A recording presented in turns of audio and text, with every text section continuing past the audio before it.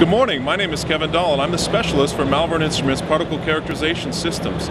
I'll be talking about the G3-ID today briefly, an instrument that Malvern Instruments is releasing at Pittcon 2011. The G3-ID is based around our traditional platform, the G3S, but adds the ability to do Raman spectroscopy to our classical particle characterization experiments. On the screen behind me, you'll see the results of one of these particle characterization experiments, where we have a series of different particles that have been assessed for their particle size and shape, and are sorted here on the screen.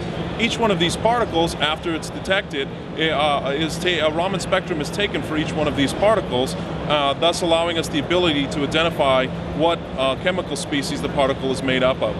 What I'm showing here on the screen is the particle spectrum here in the top. Okay, and on the bottom is a series of library spectra corresponding to an active pharmaceutical ingredient and microcrystalline cellulose.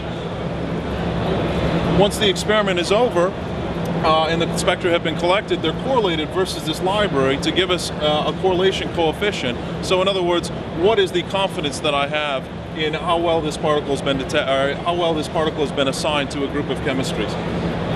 The sample that I'm showing here is a dry powder inhaler, which has been one of the larger application areas for the instrument.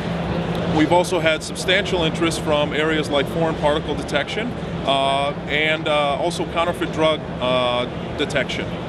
I'd really thank you for your time today, and I hope that we'll be speaking with you soon about the Morphologi G3-ID.